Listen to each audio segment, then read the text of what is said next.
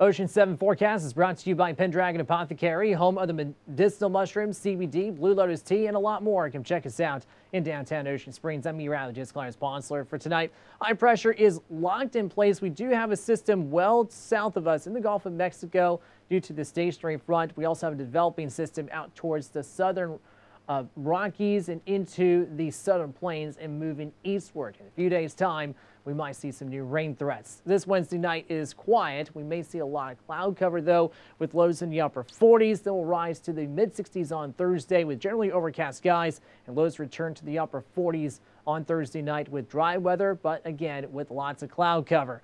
Friday and Saturday, okay. Highs are in the 60s. Lows will rebound back to the lower 50s. But it's Saturday in particular where we could see that system arriving, bringing us a few showers, and we may still have lingering shower threats early on Sunday. We'll keep you updated for Ocean 7 for further updates. Brought to you by Pendragon Apothecary.